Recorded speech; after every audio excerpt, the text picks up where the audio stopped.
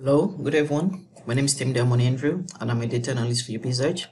For today's section, I'm going to show you how to use the when clause for creating conditional statements in SQL and also how to use the subquery in SQL. So first of all, I need to create a table which is called a student table. So I'll say create table student. So I'm going to do a grade for students, right? Student grade. And I'll come here. So what I need to do, I need to put the columns I need, right? So the first column I'll be using the student. So student, which is a var chart, that's the data type, var chart of, let's say 10, right? Comma. The next thing I need department.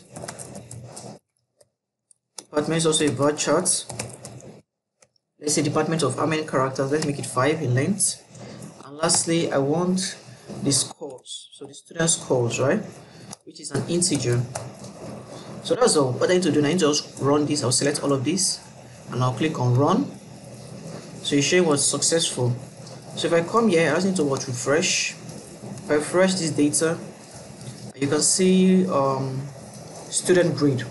Awesome.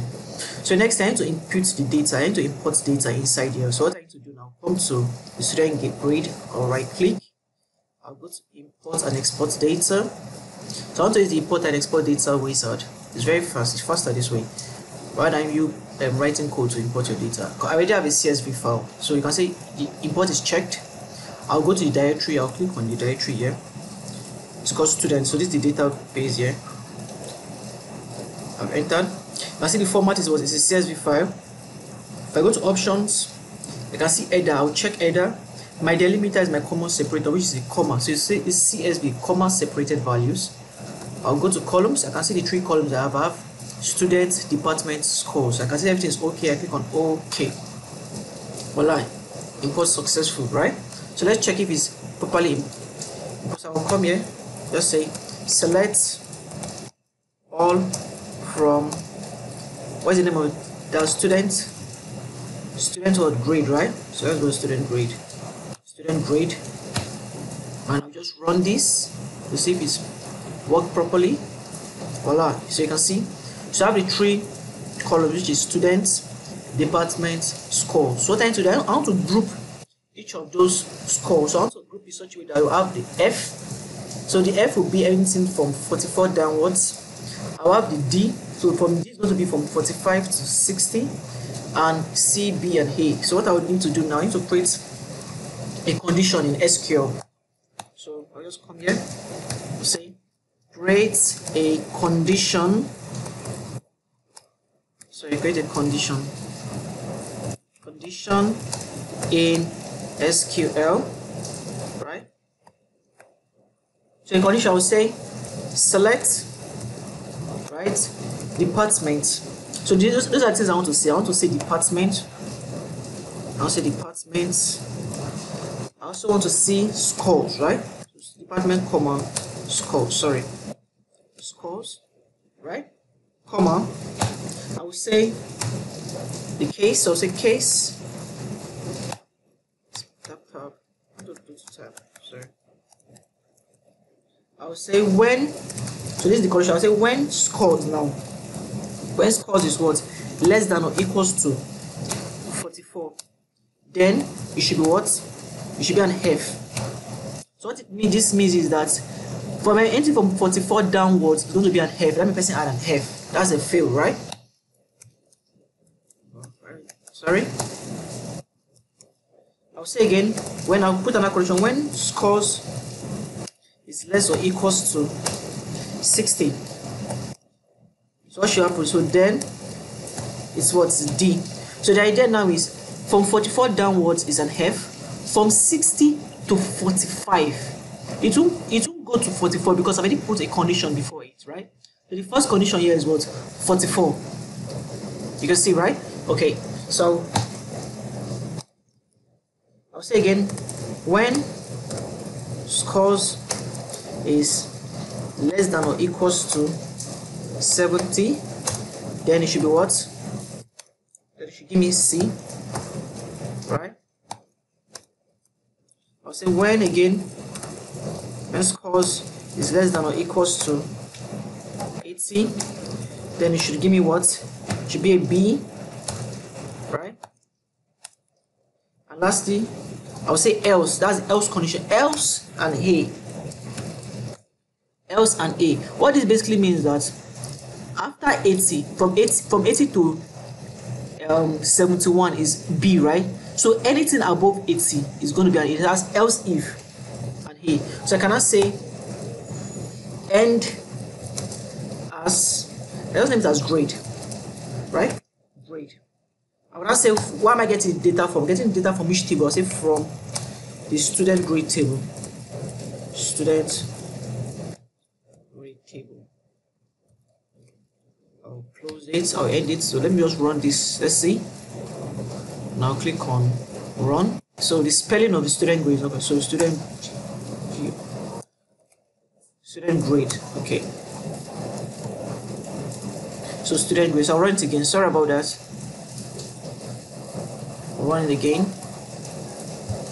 So this should work this time around. Okay, voila, awesome. So I've created the condition. So the next thing I want to get, I want to like group the grades. I want to know, okay, how many people add an F, how many people add a B, so different conditions, right? So I know that, okay, this person here had, I shall first put the student name, but don't worry about that, sure. Maybe next time. So I have, okay, the students here, the student had 35 add an F, 6 is an F, 96 is an A, 47 is a D. You can see so on and so forth. You can see how this works, right? So let me now create. So now I want to get a subquery. So the concept of subquery are basically queries inside of another query itself. So I'm getting subquery where I group the grade by the different numbers. So I want to know how many people add F, how many people add A's and the rest, right?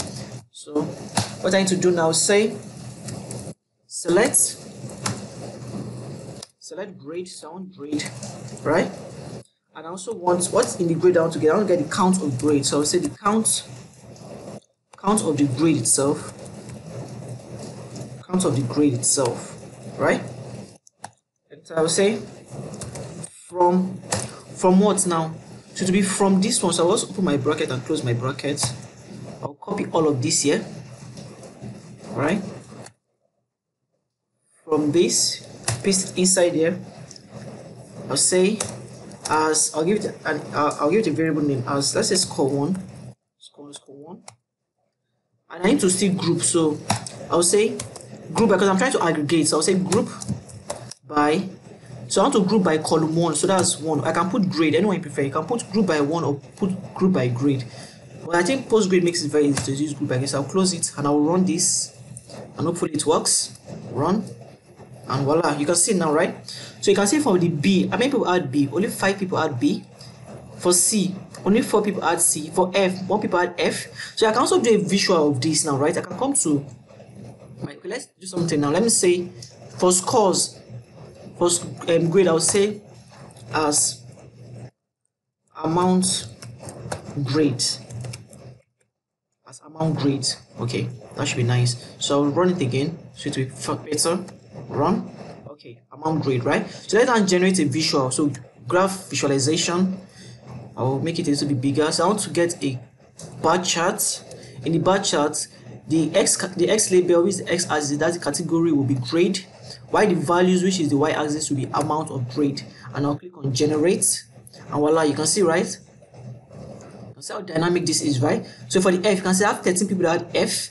For the A, I have 10 people that had A's. For B, I had 5. I have 4 here, and I have 3. So I hope you guys learned a lot. So we were able to do the conditional statements using the when case clause. I was also able to do subqueries inside of, that's a query inside of another query. I hope you guys learned a lot. This video is brought to you by your business. Bye and have fun, guys.